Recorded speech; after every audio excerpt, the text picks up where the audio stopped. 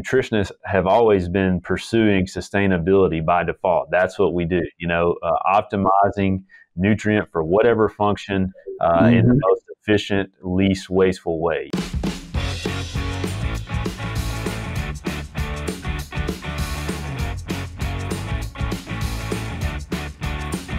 Hello, everyone, and welcome to the Poultry Podcast. My name is Jason Emmert, and today we're visiting with Dr. Sam Rochell, who is an associate professor of poultry nutrition in the Poultry Science Department at Auburn University. Dr. Rochell received his bachelor's and master's degrees in poultry science from Auburn and his PhD from the University of Illinois. He was previously on the faculty at the University of Arkansas and returned to Auburn in 2022. His research focuses on defining nutrient and energy needs of broilers, assessing and enhancing feed ingredient utilization, and determining how nutrient needs and utilization are influenced by stressors such as heat and enteric disease.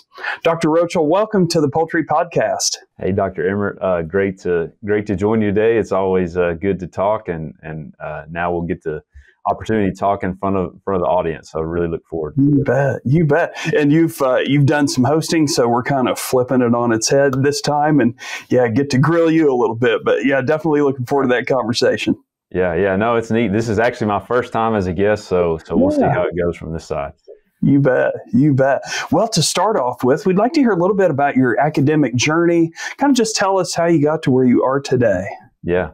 Sure. Well, you kind of covered the high points in the background, but my academic journey actually did start here at Auburn University. So I did my undergrad and my master's here. I worked with Dr. Bill Dozier for my master's degree, and so got a lot of experience, running broiler floor pen trials. And for my own research, I did a lot of digestibility work, correlating amino acid and energy digestibility and utilization. Kind of back to chemical components and characteristics of feed ingredients.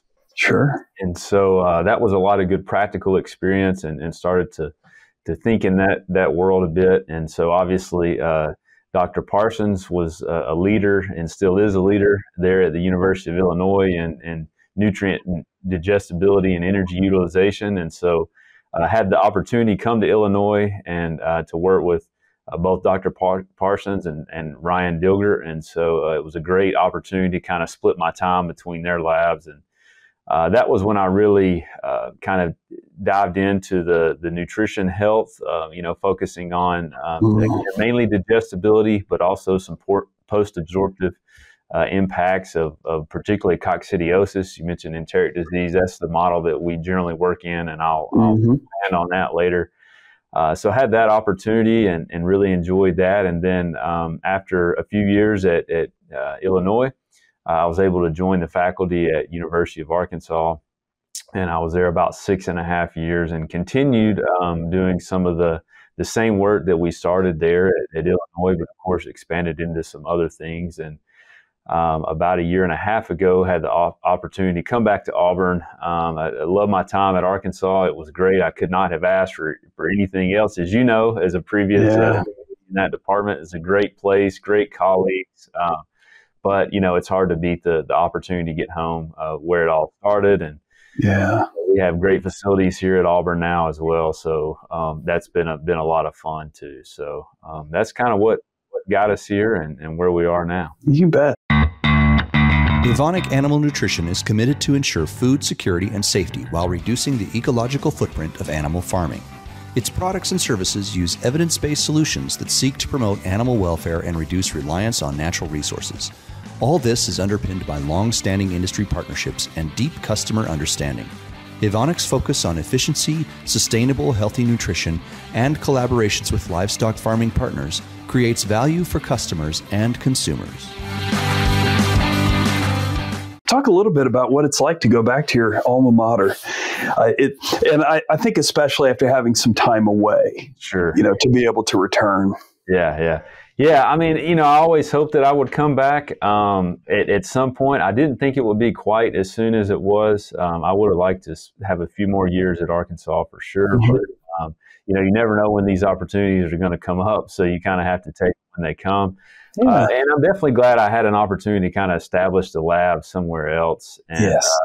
Anytime, this is advice for graduate students as well, when you can get to somewhere else, whether it be for just a visit or, for one of your graduate degrees or even a first position, getting those networks at other places is huge. And that was really foundational for, I think, my entire career, those years at Arkansas. But yeah, it's been nice to be back, in addition to the things that you kind of care about, from a big picture perspective as far as efficiency and nutrient utilization and supporting the industry and making it more sustainable and efficient and economical.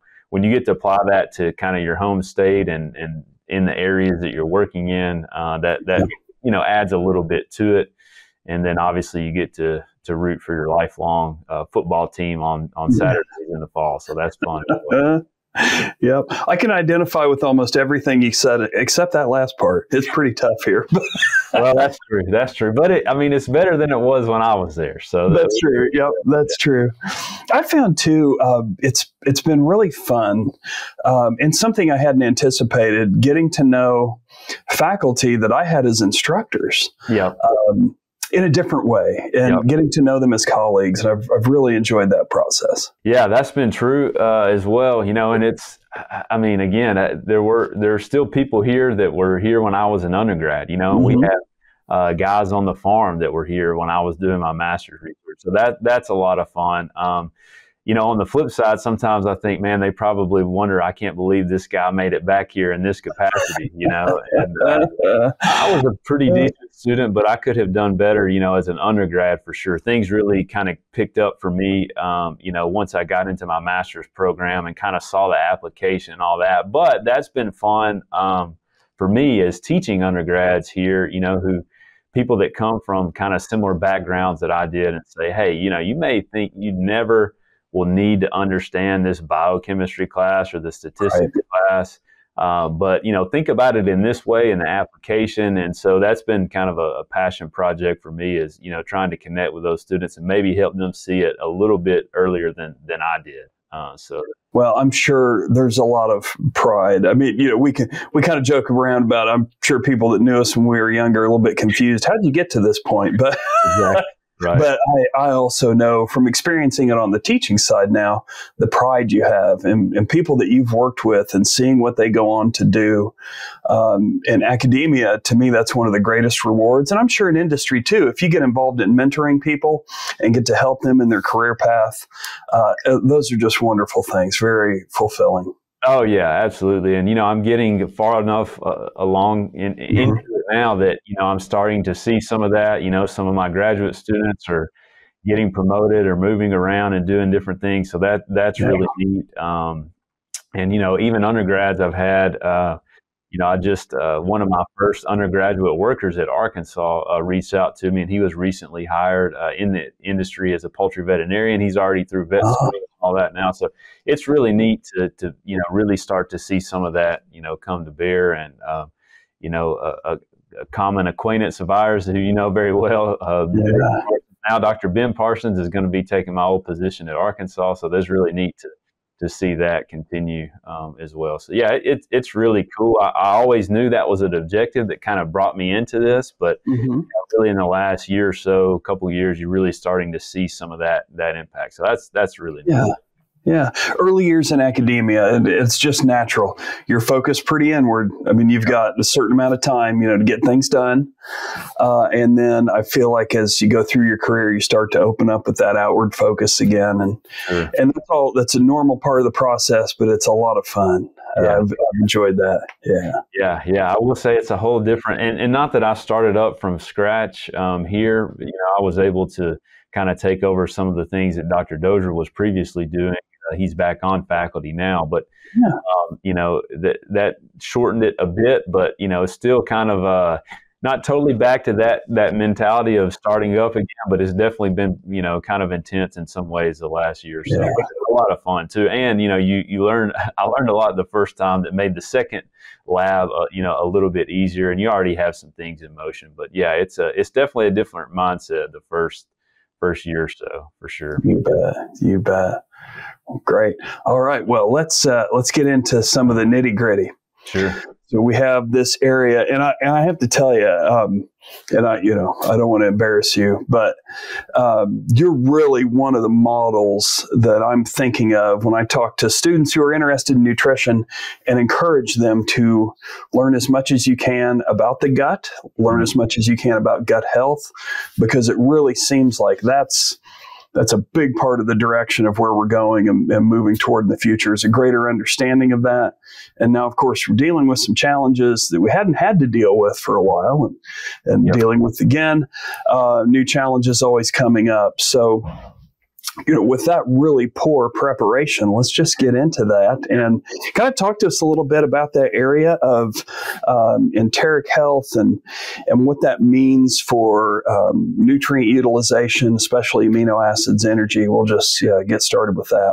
Yeah, so I mean, I was fortunate. I think I had pretty good timing, and I got interested in this early. I was there at Illinois at 2012 to 2015, and so that was really on the front end. And at that point, there were only a few people that were kind of focusing on this. I mean, Kurt Lacing was one of the ones who was he was kind of winding down at that point, but maybe the 10, 15 years previous to that, he had been very active in nutritional immunology and nutrition health. At that point, it wasn't so focused on the gut. I mean, he's done so much work just on, inflammation, a lot of that through an LPS model and looking at how that impacts nutrient needs. And so I was always pretty fascinated about that.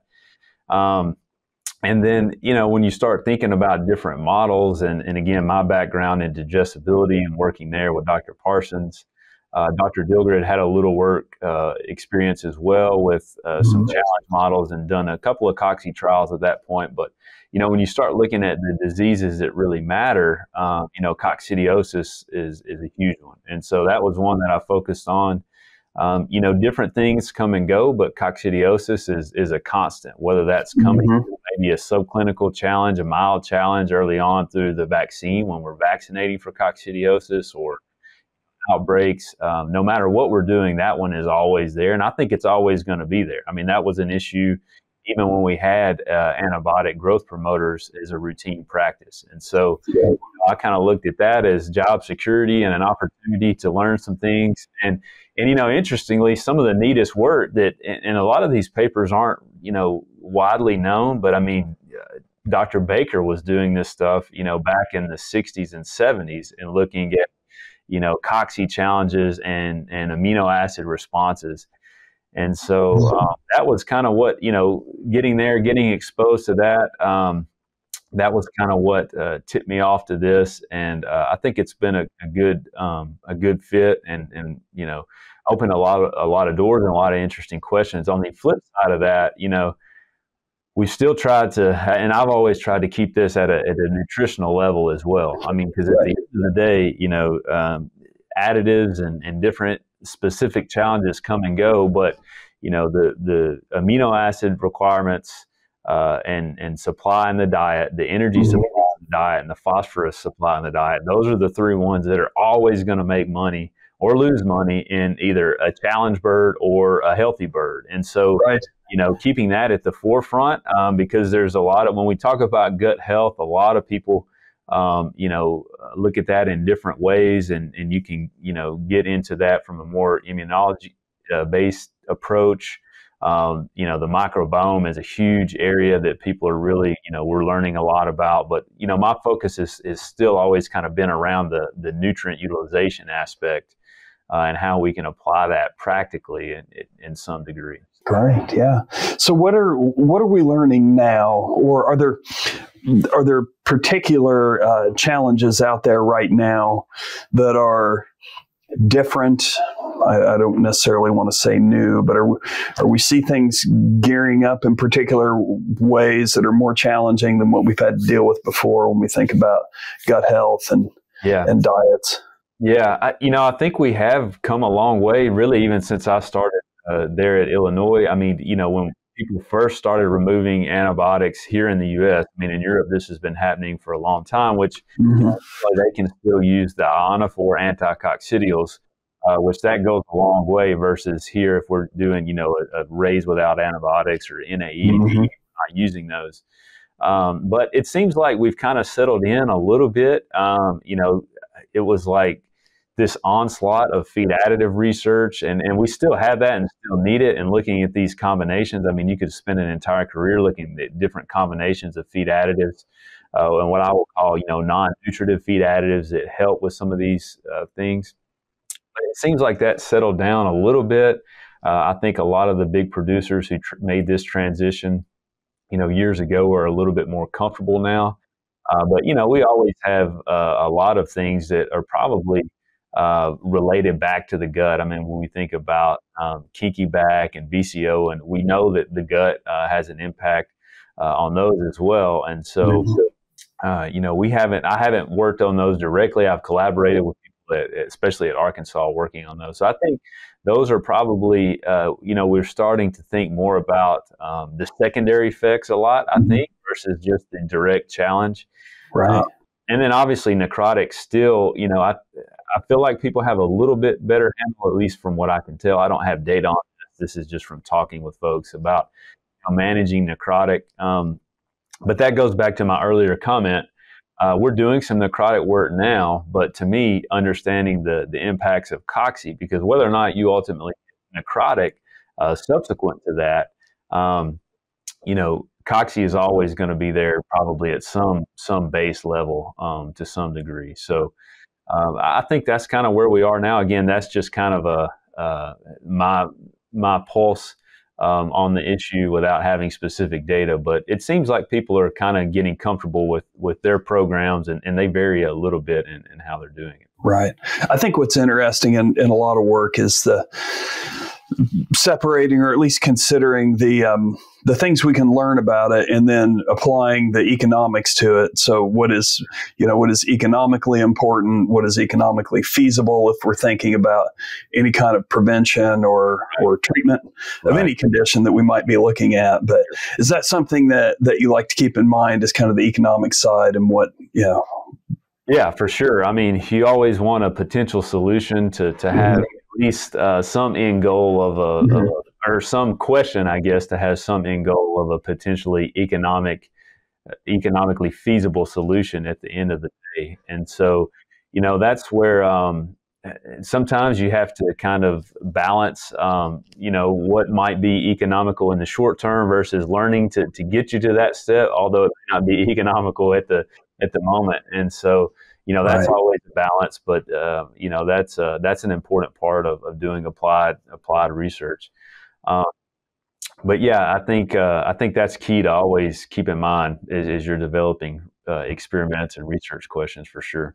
Right. And I think that's a challenge sometimes in our research conditions or in the settings. The type of trials that we can run is you can't always have the entire growth period, the entire cycle that you're looking at and thinking in terms of not just what's best during this short period, but how will this impact what happens later on. Sure.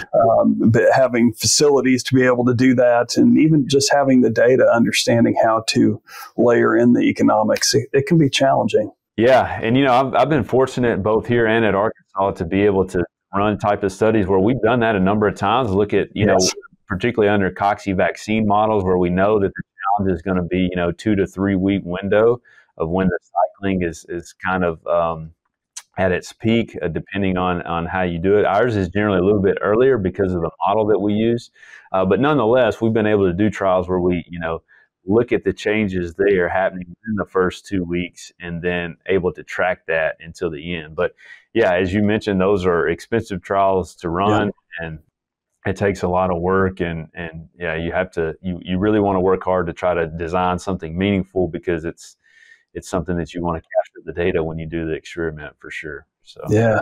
And I think that's where having a good background in experimental design is so important, because you get that wrong in the front end, and now you're in it for 6 to 8 weeks of not getting out of it what you possibly could have. Yeah, absolutely. I mean, it's I think I probably place more emphasis on that the more experience I get. I mean, it's always important. I've always thought about it as being important, but just understanding, I guess it's easy to get quick to jump into something and you want to answer a question very quickly, but, the more time you can put in on the front, experiments are made in the design phase.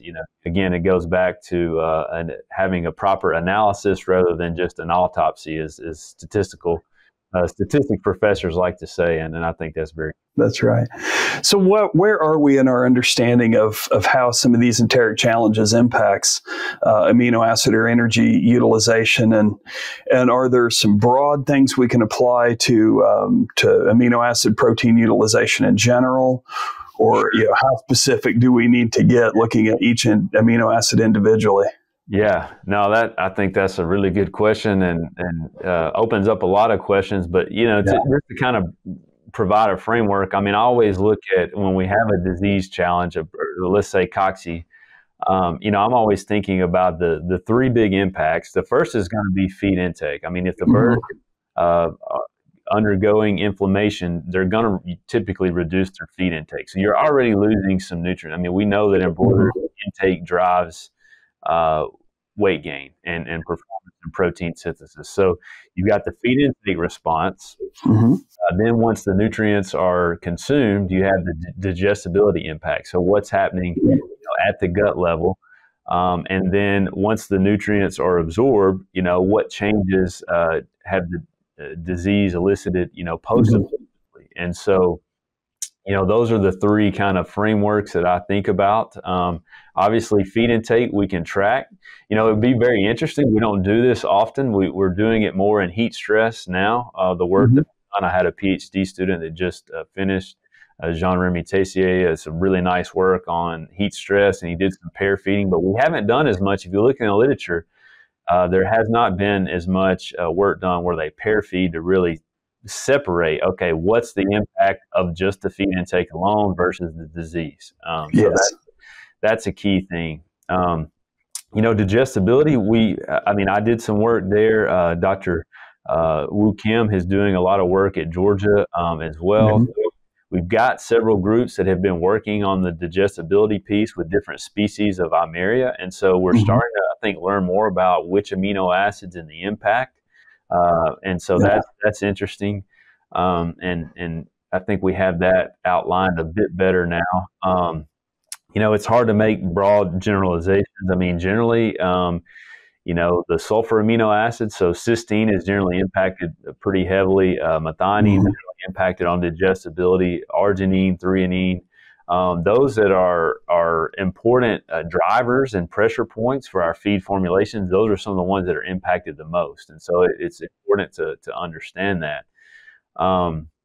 Then when you get into the post-absorptive side, the kind of the third leg of that stool that I think about, we probably know much less there. We know that the intestinal activity, turnover, all of that increases, and so there's more demand at the intestine level for regenerating the structure and functionality. And then, what's happening, cocci, we think about it as an intestinal, and I think it is, but there's still some post-absorptive effects. I mean, we've shown, differences in plasma amino acid concentrations, acute phase proteins, overall protein synthesis and breakdown. And so those things do occur. Generally, if it's more subclinical, we hope that we don't see extreme responses post-absorptively, but surely there are impacts there. And we probably know less about that than we do about the other, but I think that, we still have more to learn. Another thing that I keep coming back to, and we published a review paper, Trevor Lee was the first author, a former PhD student on this. I think that paper was in 21, around that time, but part of kind of collectively looking at this work. And if you look back at all of the work around, cocci challenges, and just protein, and just take amino acids out of it. So either crude protein or essential amino acids, using crude protein just as a proxy for essential amino acids.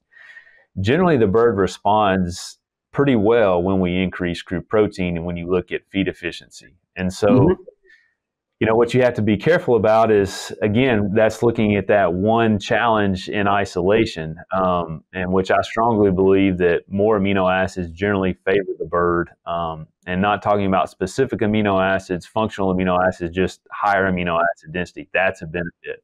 What we have to be careful about in the field, and this is, again, where taking research in the lab to the field is, obviously, if you're increasing protein and amino acid density, you may be increasing indigestible nitrogen depending on how that protein is increased. And so then that leads more to the secondary, bacterial issues, necrotic enteritis, just general dysbiosis. So that's something that we still have to probably learn a little bit more about, how those are connected. It's a bit of a paradox there, but, I think that's where with great amino acids, that presents an opportunity when we know the digestibility is high, highly digestible ingredients. Certainly you don't want to do that with poorly digestible ingredients. So I think that's kind of where we are there. And so just learning exactly how much and when.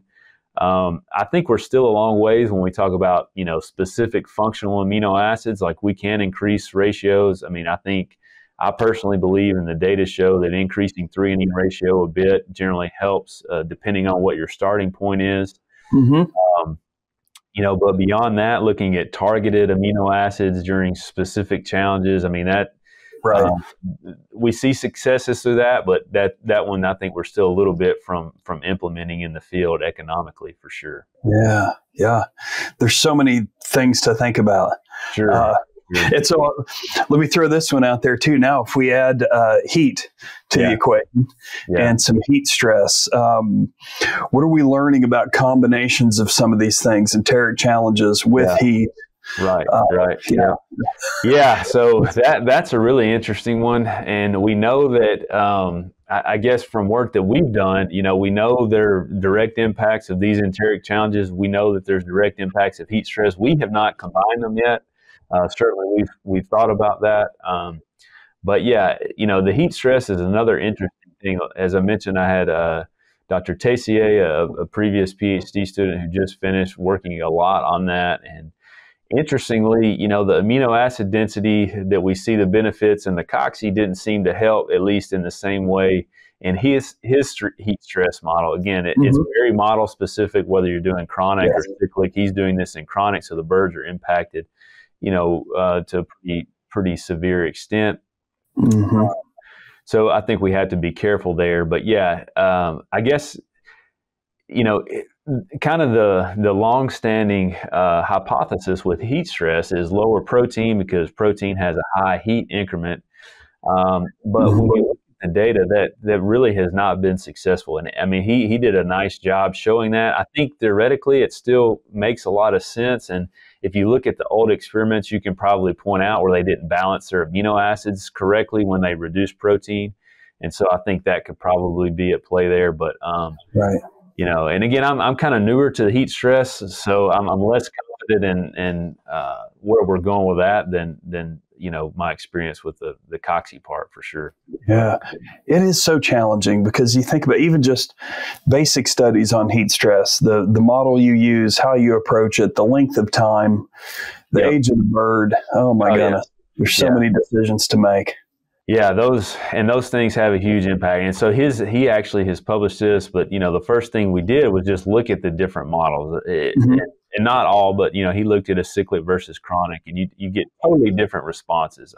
Yes. And so then the question becomes: are you trying to really model it and stress the birds to see what might work, or do you want to get what's more field relevant and look at this cyclic approach? A lot of questions there. And in both, enteric models or under heat stress. Coxie, there are a lot of different ways. You can look at single species, you can look at multiple species, you can look at field strains, vaccine strains, the timing of the age. In general, most of our literature has been around, historically acute challenges around the 14-day period, and then you look at that initial response. But, what happens in the field is, generally there's going to be a long exposure. And, even when birds are cycling vaccine, they're going to initially pick up some oocyst and then cycle a couple more times as they develop immunity. And there's disparity in the flock of how that happens. It gets asynchronous, and that's where we see some issues. But we typically model it where we inoculate the birds individually, and it synchronizes it. We can time that the magnitude a little bit better. But yeah, these are all things that the model is everything, and that's what I encourage people when you're looking at the literature. You can say this dietary intervention worked or not, but you have to understand the model. Does that represent something that in the field might translate to a benefit for what your birds are actually undergoing? So that's huge. Yeah. Well, part of the purpose of my probing, kind of along the lines of how complex it is to ask you this, which I don't think we know. So this is probably not a fair question. But if we think about how complex all of these things are, and the timing and the models and just you name it, how important do you think it might be in the future to begin thinking about using AI, and I'll be specific, I'm talking about artificial intelligence now, to begin looking at all the different work that's been done? Because I think maybe that's an opportunity to analyze from different models and timing and all the approaches in a way that is just very difficult for us to do without that. No, I think we're getting there, getting closer. I know there's still some challenges. I mean, ultimately, I think the AI models are probably way ahead in our ability to develop good models, or ahead of the actual sensors and the hardware to collect the data needed to make the decisions. I mean, I'm no expert in this area. I may be completely wrong about that, but in my I actually just had a recent conversation with someone very active in this field. And, they mentioned the biggest bottleneck right now are sensors that, regardless of what type of data you're collecting, sensors that are environmentally reliable in the environments that they're in to collect the data accurately to make. So it's all about the input, garbage in, garbage out. And, that's right. But I think we're definitely there. And, that, to me, the hardware piece, I mean, the engineers will continue to fix that, and that will move very quickly. And then, I think we're definitely on the verge of being able to mesh the biologists with the engineers and the data science people to really, make on-farm, changes that are strategic, and I think that's pretty exciting. Oh, yeah. And then if we throw the animal welfare aspect in there, because so many times, and we talked about it a little bit earlier, from an economic standpoint, we'll think about things that, okay, we know maybe this impacts the bird in this way, but there's no real economic outcome to that. But I think, and it's challenging, but I think moving forward, we have to think about the economics of animal welfare issues that may not have been a concern before, just from the standpoint of, it's not impacting efficiency, or maybe it's not impacting our ability to produce product in an efficient way. Yep. But, consumers are, as we know, and have been for a while, increasingly interested in different aspects of welfare. That's an area I find very challenging, is how now to put an economic value on some of those consumer considerations. I don't know if that's something that you think about as well, or just another layer.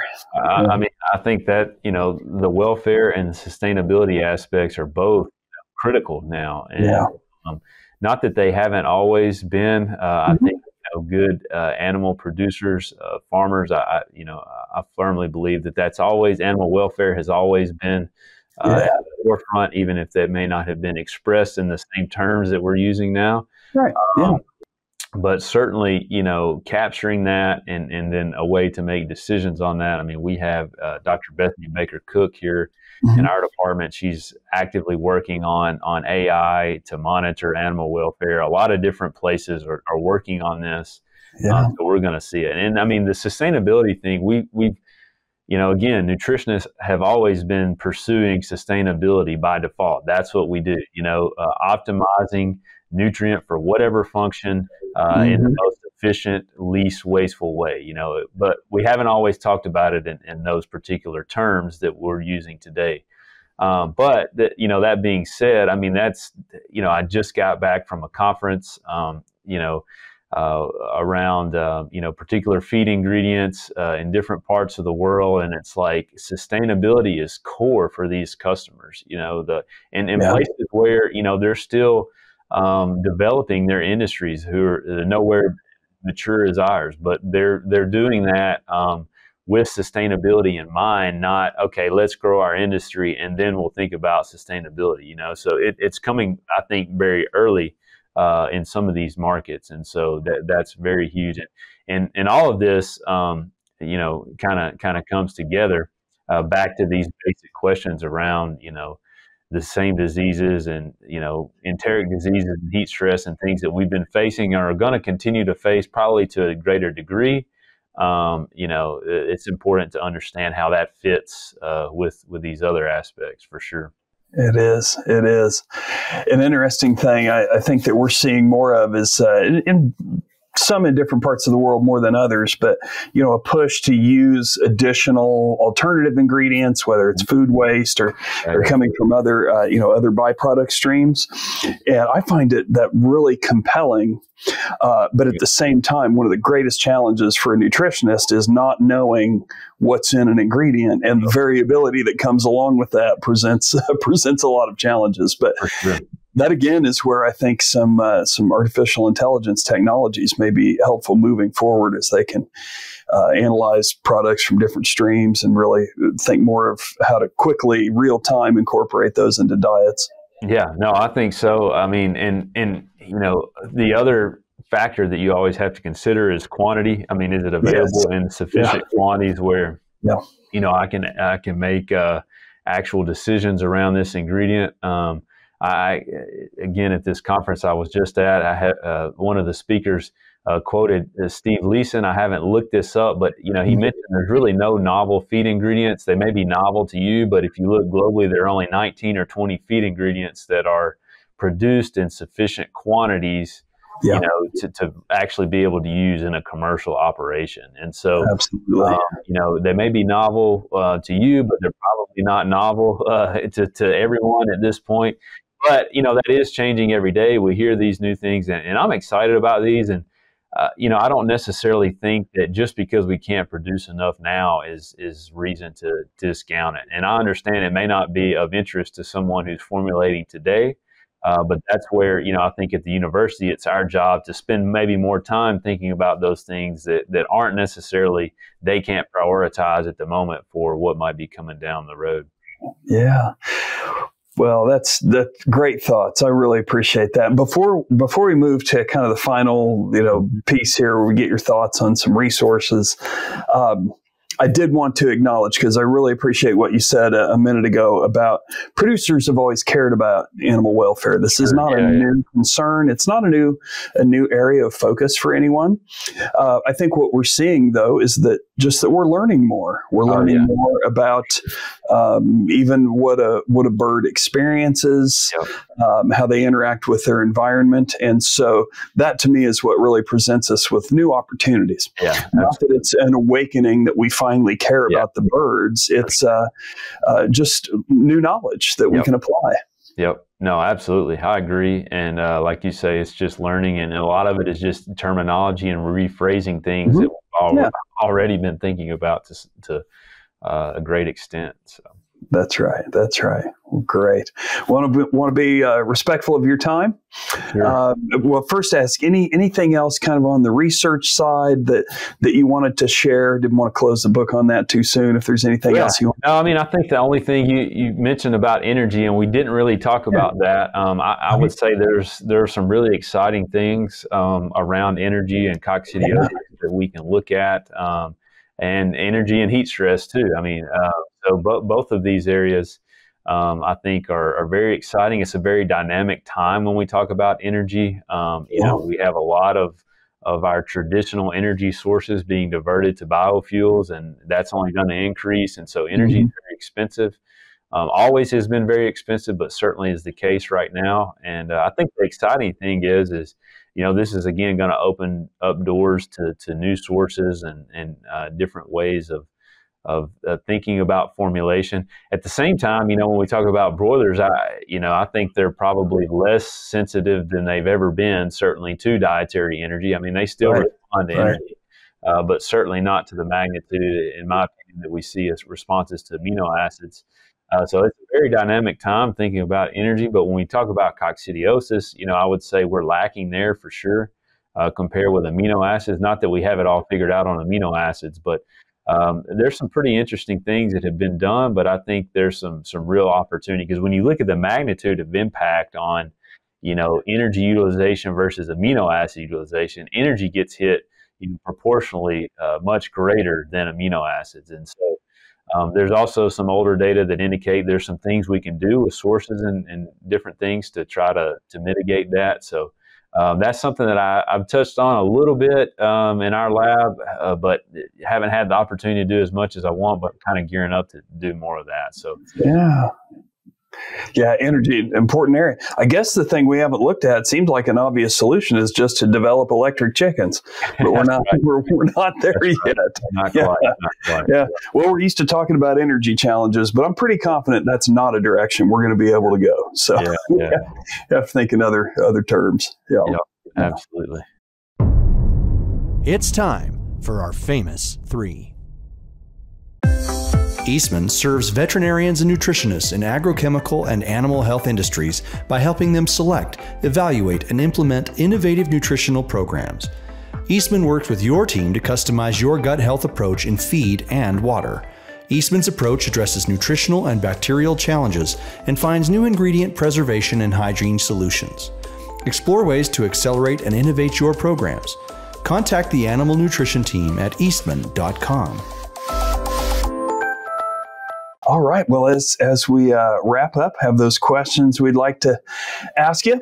Yeah. And first of all, I'd like to see if you have a favorite poultry-related book or resource, anything that's a go-to for you out there. Yeah.